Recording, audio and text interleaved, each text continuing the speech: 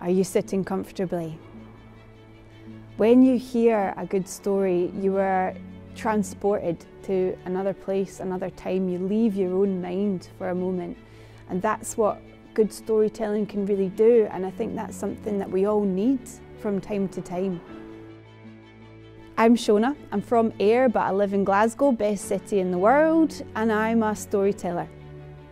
I know, who knew that was an actual job? I've always been drawn to folklore and traditional cultures and traditional heritage, and I loved like witches and fairies and all that stuff growing up. But I think I became a storyteller when I was at uni in London, and it's one of those things that you don't know where you're from until you leave it. And I realised that I'm really Scottish, and I had all this stuff that I could use on my course. I had all these songs and silly dances and stories, and we were encouraged to like lean into what we had. So I did, and I built a practice around celebrating traditional cultures and became a storyteller. Day to day, as a storyteller, I do perform traditional stories, and it's what you imagine. Sometimes I'm inside a yurt or I'm around a fire telling stories about myths and legends.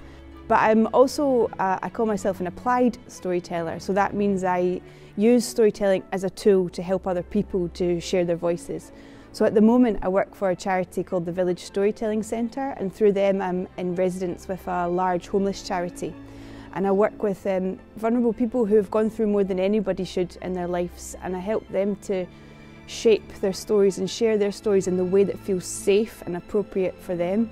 I think storytelling is relevant precisely because it's a bit detached from reality. So if I'm working with women that have experienced domestic violence, for example, I'm not asking them to recount their trauma.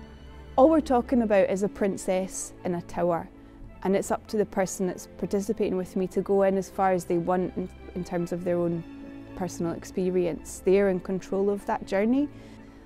When I'm telling a story, it's very physical, it's a very tangible feeling. You feel connected to the past and everything that's gone before and all the wisdom that's there, but you also feel very connected to like who's in front of you and the future in front of you, and you can feel people's attention.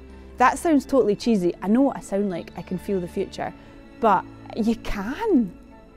So in the 70s in the UK there was a big revival of storytelling, and at that time this sort of new agey look, the aesthetic of like leather waistcoats and mandalas and long hair, that was kind of set in stone for what people think storytelling is. And it does have this air of something a bit airy-fairy, hippy-dippy, and I do try to move away from that a little bit, but actually it's saying that people feel connected to nature, aware and connected to the world, and ultimately hippy-dippy means you're connected to yourself and to other people.